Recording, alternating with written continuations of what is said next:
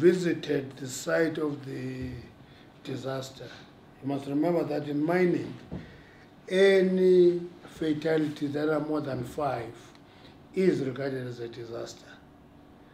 We've been working very hard to improve health and safety in the industry. Now we're having a new external intervention to that of illegal miners, which is not a mining activity, it is a criminal activity. I want to emphasize that illegal mining is not a mining activity, it's a criminal activity. Now, they get into accidents, die in numbers. There is suspected 31 here. I can tell you, if we ultimately reach that area, we'll find more than 31.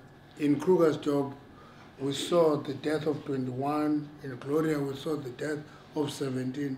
Those numbers vary from mine to mine, meaning that illegal mining is actually, I described last week, as soldiers who attack our economy dying in combat.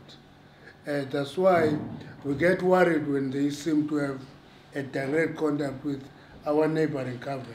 We get worried about that because it's an attack on the economy.